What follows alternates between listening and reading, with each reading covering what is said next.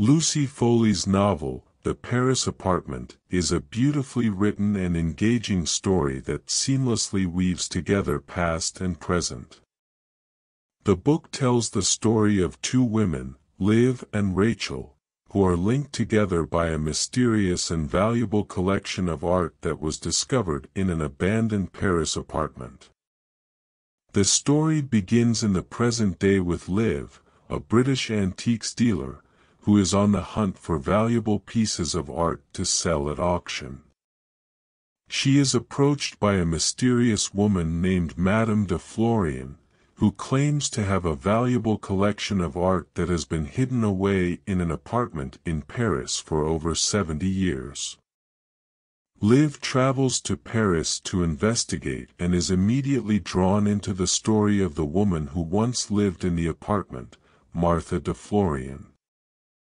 As Liv begins to unravel the mystery of Marthe de Florian, the story shifts back in time to 1939 and introduces the reader to Rachel, a young woman who has fled to Paris from her life in England. Rachel is drawn to the city's vibrant art scene and quickly becomes involved with a group of artists and writers, including Marthe de Florian.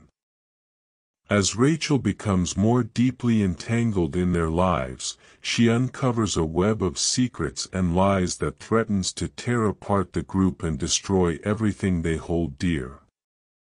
One of the strengths of The Paris Apartment is the way that Foley seamlessly blends together past and present, creating a rich and layered narrative that keeps the reader engaged and invested in the story.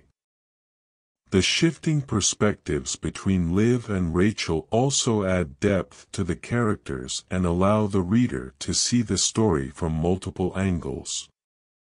Another notable aspect of the novel is the way that Foley vividly captures the atmosphere of 1930s Paris, painting a picture of a city on the brink of war, but still alive with art and creativity. The descriptions of the art, architecture, and fashion of the time are vivid and evocative, transporting the reader to another era. At its heart, The Paris Apartment is a story about the power of art and the way that it can connect people across time and distance. The collection of art that Liv discovers in the apartment is a link between the past and present, connecting Liv and Rachel to Marthe de Florian and the world that she lived in. The novel also explores the theme of identity and the way that people can reinvent themselves, as Marthe de Florian did when she left her life behind to become a successful courtesan in Paris. Overall, The Paris Apartment is a beautifully written and engaging novel that will appeal to anyone who loves historical fiction or art. Foley's writing is rich and evocative, and the story is both suspenseful and emotionally resonant.